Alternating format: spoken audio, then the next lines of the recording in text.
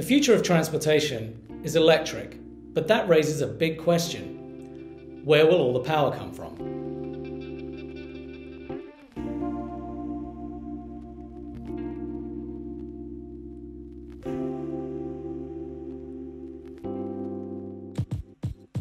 Electrifying our cars and trucks is essential to tackling climate change. Transportation is the single biggest source of emissions in the United States.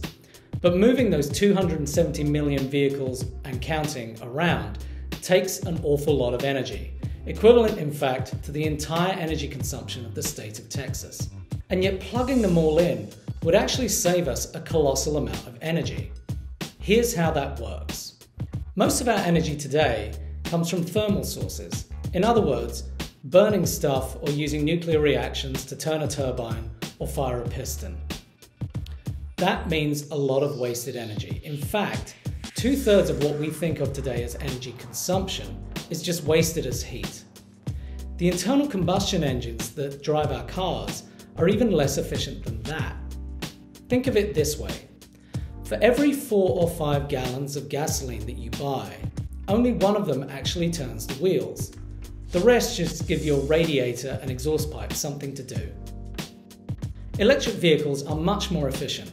On average, almost 80% of the power that comes from the socket actually turns the wheels of your car. So we did a thought experiment. What if we electrified all the light-duty vehicles in the US by 2030? And since electric vehicles work best against climate change when they use greener energy, we also imagined closing down the rest of the country's coal plants, boosting solar and wind power, and also natural gas. The results are striking. We dropped 6 million barrels a day of oil demand, worth more than $140 billion a year at current prices. We actually reduced the amount of energy going into our electricity system because those coal plants are so inefficient too. Overall, we cut the waste in the US energy system by a colossal amount. How much? By more than the entire amount of electricity that we use today. In other words, electrifying America's vehicles actually saves us an entire grid's worth of energy.